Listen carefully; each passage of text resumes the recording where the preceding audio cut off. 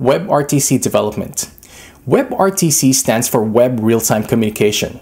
It is an API that is designed to support communication through browser-to-browser applications, that is P2P file sharing, video calling, and video chatting without worrying about the plugins, whether internal or external. The major components of WebRTC are getUserMedia, RTCPeerConnection and RTCDataChannel that allows access to microphone and camera, sets up audio and video calls, and shares data respectively. It also has a function named getStats that retrieves statistics about sessions.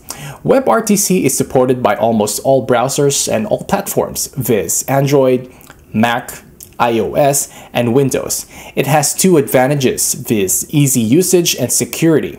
WebRTC uses encryption on both ends. It is cost-effective and provides uninterrupted communication.